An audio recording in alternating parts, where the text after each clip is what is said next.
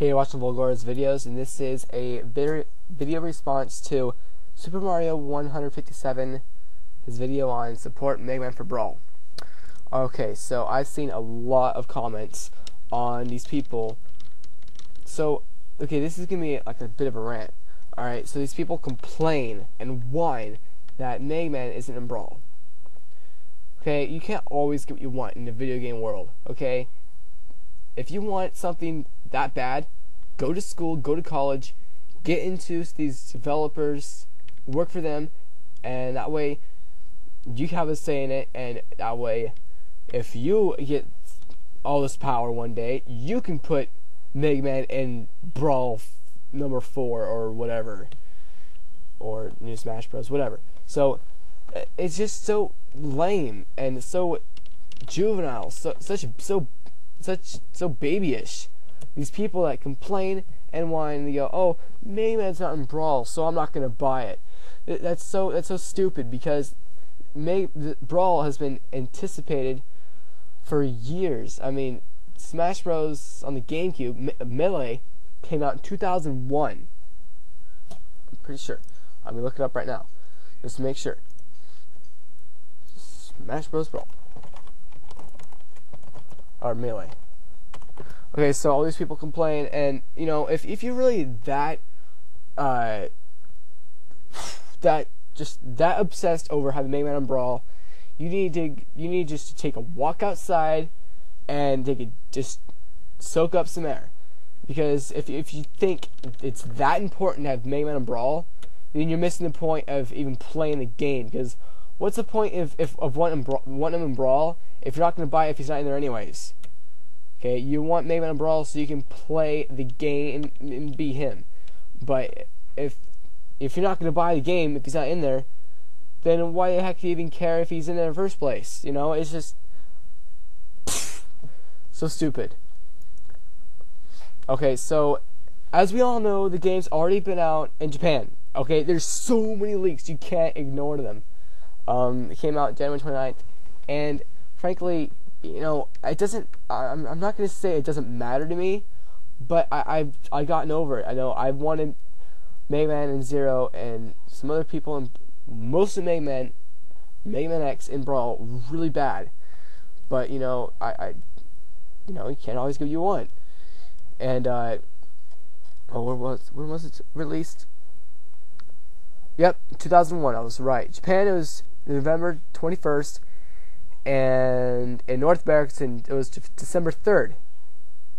Wow, they were going to almost have it on the same day, but nope, they had to delay it. But I'd rather have it delayed and have more stuff than have it not delayed and have a lot of stuff left out. But yeah, so if you're one of these people that are like, "Oh, I want Mega Man and Brawl, I'm not going to buy it." Alright, so maybe you need to just sell your Wii and your video games and just get a job and just work hard to get into a developer, so that way you can make the games you want or whatever, or you need to just grow up and play the game anyways, even though he's not in Brawl.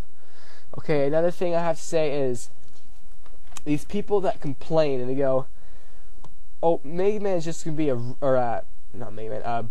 Brawl is just a rehash." Okay, you're stupid. Brawl is no rehash. It's called a sequel. You know how similar Halo 3 is to Halo 2?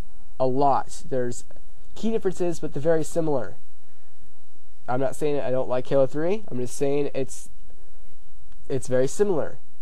I'm not saying it's a rehash. I'm just saying it's similar. It's called a sequel. Oh my god. Okay, so here's the reasons why Brawl is no rehash. It's a sequel. Okay, one, like 4 different ways to use your controller. You can use Geeky controller, Wiimote, Nunchuck, or the classic controller. So you have to lay down 120 extra bucks just to play the game with 4 people. Reason number 2, it's online. Okay, play anywhere around the world for free. Reason number 3, level editor. Make your own levels. This is amazingly awesome, sweet. This is just crazy cool. Okay, how many times have you been playing Melee and you're like, "Man, I wish I could just make a new place. I'm sick and tired of playing these same places over and over. You can do that in Brawl. There's number 4. Another reason, assist trophies. That's really number 4. That was not in Melee. That's cool how you can just get a trophy, and it's like a Pokemon, only it's not a Pokemon, you know, to help you. And then reason number 5, you got assist trophies, but oh yeah, Final Smashes. So that's new too. That's really cool. So anyway, it says Brawl is just a rehash. You're freaking retarded. Okay, you need to just go walk outside, go drink some V8, read a book, or, you know, just don't open your mouth or don't hit that post button, because you have no idea what you're talking about. You're just freaking stupid and you don't realize it. Okay, so another thing is, it kind of bugs me, these people that say, I don't want to play Smash Bros, it's too hard. It's not too hard, okay? The controls are the easiest controls in any fighting game. Okay, I know maybe not the simplest controls ever. I mean, in Super Mario Bros, you just had one button for run and one button for jump. Yeah, that was also in the 80s. But in Smash Bros, you have one thing to move with, you have one button for attack, one button for special attack, and then you have 3 different ways to jump, Y, X, or up, and then you have 2 buttons for shield, so you can use L or R, and then Z is to grab, or you can use R and A. It sounds really complicated, I know, at first, but you'll realize you don't have to do all these different combinations to do a move. Like, you don't have to do up, down, R, A to do a move. You have to do forward, A to do a move, like in Mortal Kombat. You don't have to do down, forward, B to do a move. No, you just do forward, B, or any direction in A. Like, hard. No, it's not.